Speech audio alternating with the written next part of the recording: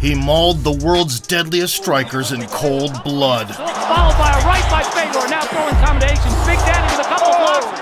Revolutionized ground and pound. Want to see blood and violence. Big shots! And wiped out a squad of UFC champions.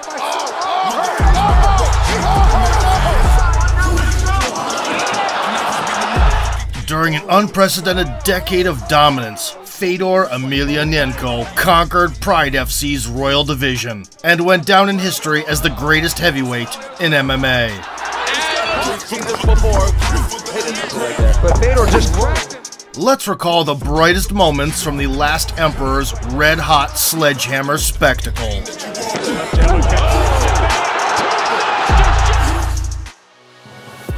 Fedor launched a pro career in 2000 and immediately proved the effectiveness of his combat sambo style in mixed martial arts.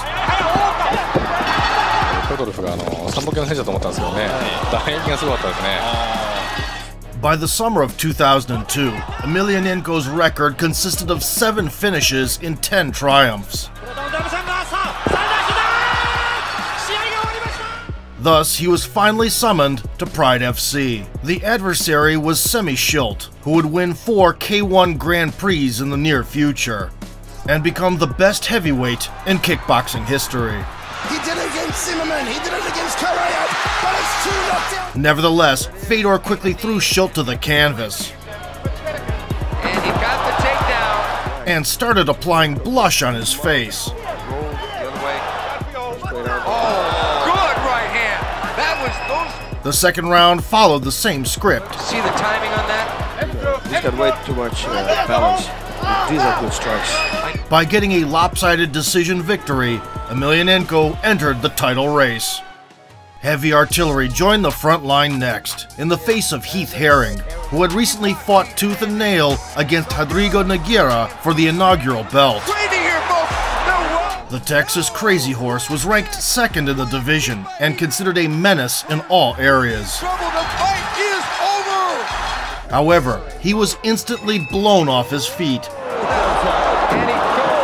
The eruption of violence that ensued forever changed the ground striking meta in MMA. But Fedor just cracked him 2 times. Is Herring hurt here? It looked like he hurt him with that left hook, boss. I think Heath could neither escape jumping in and suplexing nor hide from the relentless beatdown on the floor. Oh! Yes. All the way. Oh, he's going for an armbar. The fans were waiting to start collecting the American's teeth as souvenirs. Why should he? Uh-oh. And he's got the choke. He's got it. Oh, no! Luckily, the doctors intervened and saved what was left of Herring's health. Fedor put on a ground and pound masterclass and was awarded with a well-deserved title shot. But Fedor just cracked him. Oh. In March of 2003, the Russian went head-to-head with Rodrigo Nogueira. Up to that point, the Brazilian jiu-jitsu ace had held the belt for 2 years, snatching 6 submissions in 7 victories. Going to bring the elbow to the other side. Best game plan from the high kick. Go for the high kick. Coleman's going to pull his way out. He's going to be out. Coleman tapping out. Oh, straight armbar. Nothing could stop Minotauro, not even pile drivers by the fantastic beast Bob Sapp, who became another victim of a crazy comeback. Unbelievable. And although the Brazilian's guard was scarier than a snake pit, Fedor turned out to be quite the mongoose. He took Nogueira to the canvas on his own terms and began brutally ramming him into the ring surface. It was a strike. Oh, big punches. He's got him. Emelianenko got out of multiple dangerous situations. Better get up right now. Got out. And dished out loads of damage. Oh my! The people who want to see blood and violence. Oh, that's it. Oh, big shots. Big shots. Fedor's all over Nogueira. All over him. To be fair, Minotauro was not the one to falter when things got rough. He is a threat. He's a big time shot. Nogueira's in big trouble here. Big trouble. Big Nog attempted numerous submissions. As good as it is. Oh no! Oh! As good as. And secured a sweep. Oh no! No! Howbeit, Fedor reversed the fortunes. Look at this! Whoa! Unbelievable! And continued stress testing Nogueira's skull until the final bell. Science of the submission ability. Oh! Look at this. Oh! Unbelievable. Has taken the title. Ruthless superiority resulted in a landslide decision victory, making the 26-year-old Emelianenko an undisputed champion. Has defied the odds. They met again in the finale of the 2004 Heavyweight Grand Prix. Along the way, Rodrigo choked out Herring. He's got it. It's over. And handed Crow Cop his first loss. There's the boss block. Look out, Arnold. He's got it. It's over. I'm done. Nogueira stuck to the same submission hunting strategy. Nice roll there. Oh, look at his balance. Emelianenko's balance is unreal. Nogueira, Emelianenko able to escape. Like I said, he escapes the tent before they even put it on. Nogueira The duel was a repeat of the first encounter for 4 minutes straight. right there delivered by Emelianenko, but now he's cut in a triangle position. When they met, I'm sorry, cutting through my English. Yet an unintentional headbutt resulted in a doctor stoppage. Size and futility. Yep. Right hand by. Nogueira ended up kick. Oh! And he's cut. Fedor's. The bout was declared a no contest, and a rematch was scheduled for New Year's Eve. This time, Emelianenko found the silver bullet to neutralize the opponent's strength. He stayed away from the Brazilian's guard. by what we saw between before. Dominated the striking realm, That nervous. Oh my God! swept him off his feet with ease. Interesting how he's moving in this fight, you guys. Nice takedown by. Look at this. He just. Oh boy! Making adjustments, Randy Couture. Nogueira had no answers, and the epoch-making trilogy of the 2000s went to the Russian machine. Unanimous decision for Fedor. Returning to Pride shortly after capturing the strap, Fedor shared the ring with Kazuyuki Fujita. The Japanese wrestler nicknamed Ironhead really only lost to Crow Cop. Took the precious zero from the unbeaten Mark Kerr Fighting his heart. Yes, and never shied away from a wild slugfest. Unbelievable. Oh, what a turn. Activity. The heart is on display. I cannot believe that.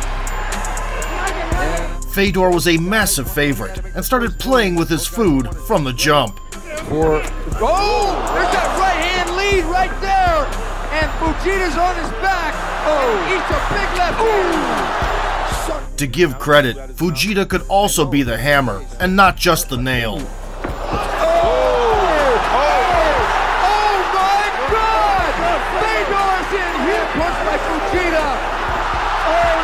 Getting his wits about him and springing back up. And Fujita. Emelianenko reevaluated the initial approach. That looks like about. He's got it. It's over. He's got it. It's over. It's an incredible fight. By unleashing the bomb in close, Kazuyuki almost pulled off the upset of the century. Fedor retaliated with a flurry and tightened the noose around the neck. And this is where animal instinct and technique meet. As a stay busy, he fought Gary Goodridge, an old school killing machine made of flesh. Texas, the same gym where. Again! Woo! Woo! Oh, he's out. They are staying on their. Mano a mano versus Emelianenko, Big Daddy's only responsibility was picking out the blow to crumble under. But then a right hand lands. A right cross lands. Look at body shots. Body Uppercuts shots. to The massacre lasted 69 seconds of doom. And there's an example of it. Right hand, right hand, right hand. To the head, to the head. He is out. It looks like he's down. Whoever it is. The reigning emperor kicked off 2004 with a scuffle against Mark Coleman. The first ever UFC heavyweight champion and the inaugural Pride Grand Prix winner, the American wrestling dynamo wasted less time striking than pig spent flying. He's not going to be able to take too many. Oh, he's knocked out. Is he knocked out? I think he's out. Even Fedor failed to thwart the initial takedown assault. Coleman on top of Emelianenko in the corner. The godfather of ground and pound unleashed the hammers. You've always suggested, boss, from the under the arm. But Emelianenko answered with a guillotine By Emelianenko. and went on the counteroffensive. His head out is Coleman, but now he's met with a couple of left and right, and there's a knee, but Coleman. The second grappling entanglement was the last for Mark. Emelianenko's brother and Vladimir Gormanov. He's got here's the armbar. And Coleman at the tap. And Fedor Short time ago before he... In their sequel 2 years later, things went south for Coleman from the word go. He blocked him. He hit him hard on that one. Coleman now beginning to unload on the hammer. Mark Coleman hammering. The Pride legend. The Russian closed the show with an armbar out of respect for the legend. Mark's daughters were in the arena, so Fedor gave the veteran a hand and got one in return.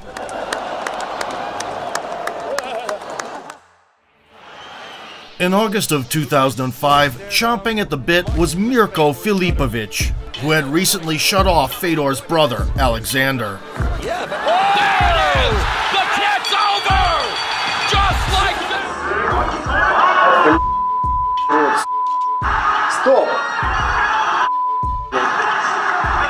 The Croat Cemetery left kick has been thundering in K1 since the 90s. Upon transitioning to MMA, Krokop became the most intimidating knockout artist on the planet. In total control right now. Never it hurt him. Left. Some blood. Oh, I kick it down. Comes with that strong left leg. There he is. Filipovic was expected to clash against Fedor the previous year. However, Kevin Randleman had something to say about that. With the shot back up to his feet. Excellent, excellent, back! It's over, it's over, it's over! Unbelievable! Emelianenko himself had a comfy ride with Monster Airlines.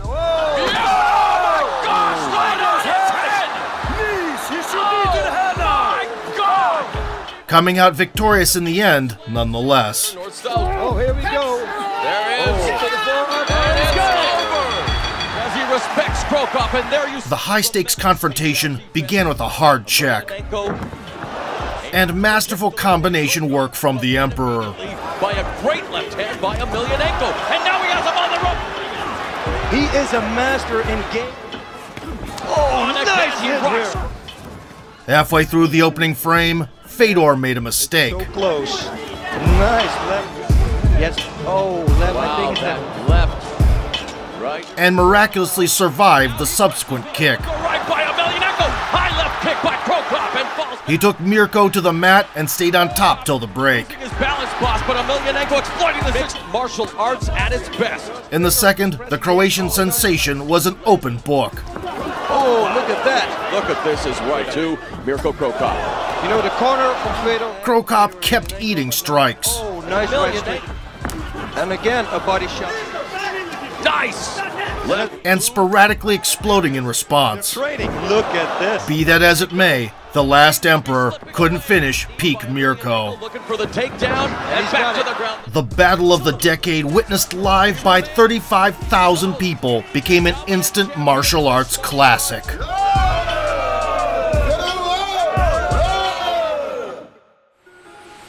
On December 31st, 2005, the generously built Brazilian Zuluzinho was waiting for Emelianenko under the tree. The gift wrapping was ripped off his chin in half a minute. Yeah, I gotta tell you, we're not taking it away from Fedor. Oh my gosh, that's it! Oh no! Oh no! Square right on the chin. Fedor Emelianenko, an absolute machine. A barrage. That's it, that's it. Fedor Emelianenko sends a very... The fight lasted mere seconds, but the highlight is still breaking records. We're not taking it away from Fedor. Oh my God! Exactly 1 year later, Mark Hunt was tasked with putting out the sparklers in Fedor's eyes. After an easy takedown, Fedor can handle on both arms, trying to bring it down, and done. the Russian attempted an armbar to no avail. Oh, he missed the head. Mark grabbed an unexpected Americana. No, this can't happen. Oh my gosh. That's when the Super Samoan's ambitions crashed into the limits of reality. That's Now it, he's getting close. it's all Fedor it's all hangs over. on to the heavyweight title.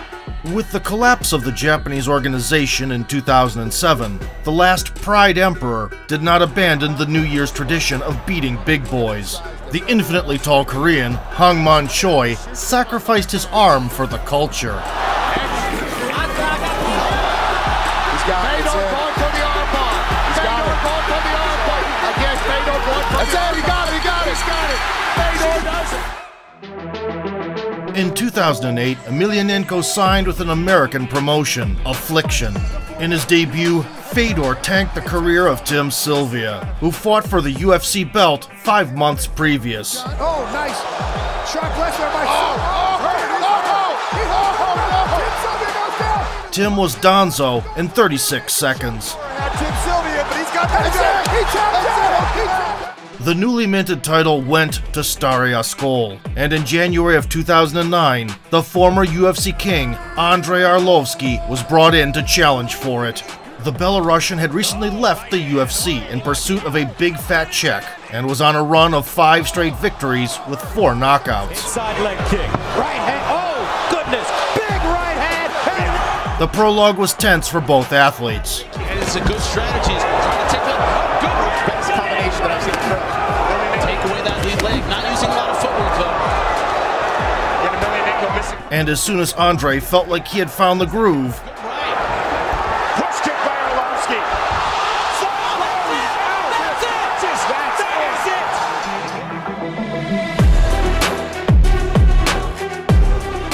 lying stiff on the floor and staring into the void, poor Arlovsky had no idea what his chin would go through in the years to come.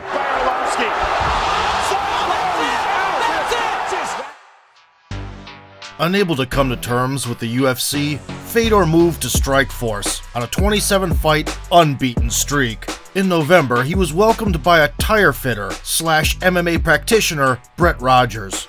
The American's unblemished record consisted of 10 knockout wins, including a big upset over Arlovsky. I think it's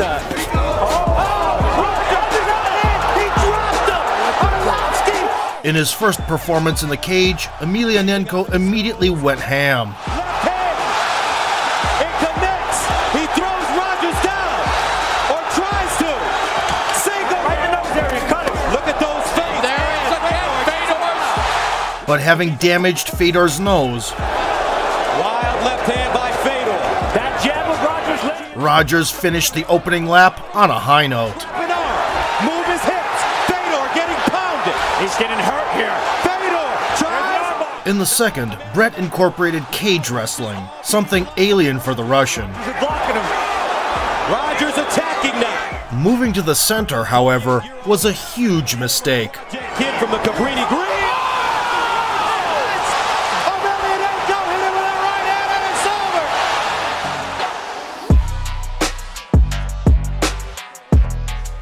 over. Rogers wanted to play Russian roulette by striking with Fedor, and he got the bullet. Kid from the Cabrini Green.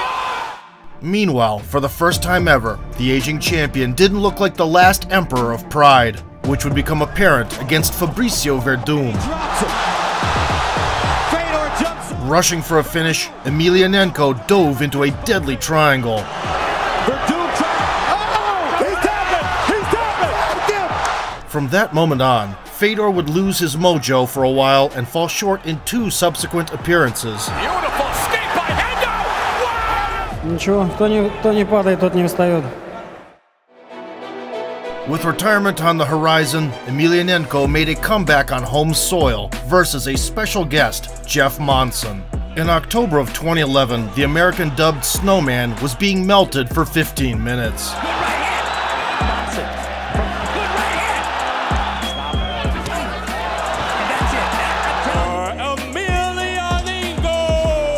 month later, the once promising Satoshi Ishii was blown out of the water. Trying to measure up with his right, and again Fedor drops it! The big promotion! Finally, in June 2012, an old-school vet, Pedro Rizzo, joined the club. Following a brief feeling-out process, the Brazilian received a special quota for a head scan. Kick. And big right. And Rizzo is down! That is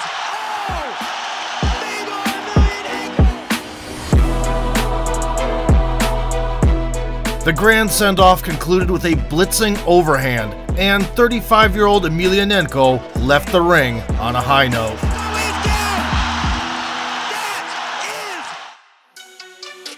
Despite being set for life, 3.5 years later, in 2015, Fedor surprisingly returned with a demolition of a little-known opponent.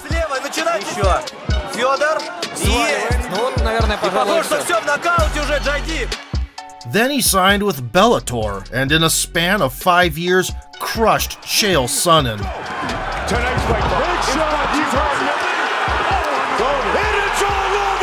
Former UFC champion Frank Mir,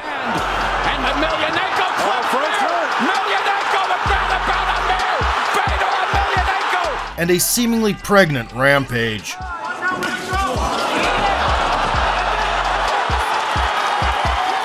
Nevertheless, Emelianenko also found himself on the receiving end of a KO a couple of times. Big shot! For sure. Oh! They both double knockdown! Fedor Emelianenko turned, and just like Dan Henderson did, it's over! It's over! In October of 2021, the golden ticket went to Timothy Johnson, who had previously produced a Knockout of the Year candidate. Another right hand, oh, but Johnson just clocked fortune! And folded Matt Mitrione up against the fence.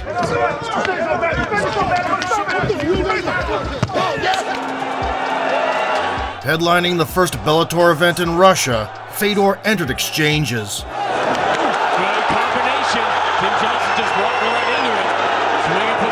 Connected with a counter left, and then launched a lethal burst.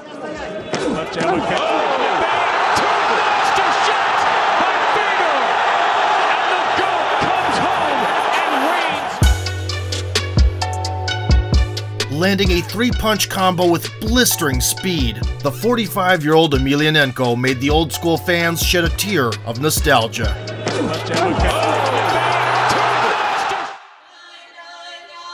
Fedor has always been taciturn and used two hefty fists to do the talking. But Fedor just cracked him 2 times. You want to see blood and violence. Oh, that's it! Oh, big shot! He has never fought in the UFC, but during his career beat a squad of the Ultimate Promotion champions. Emelianenko's final bout will be for the Bellator title. Regardless of the outcome, the last emperor is set in stone in the history of martial arts. How he's moving in this fight. Oh, nice takedown. Oh, nice. Oh, look at that. Look at this. Just going to check each other out quickly, but there's a couple of left hooks followed by Heavyweight belt, Big John. Oh, nice. Sharp left there by